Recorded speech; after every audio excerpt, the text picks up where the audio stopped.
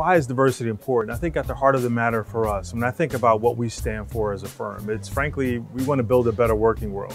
As it relates to our teams, and this is critical for our people, ultimately we need high performing teams to really work with our clients. You have the highest performing teams when you have diversity amongst those teams. It's critical to innovation. When you think about the product, when you think about Uber, when you think about Airbnb, these disruptors as we call them, without a doubt, it's about diversity of thought and perspective driving that innovation.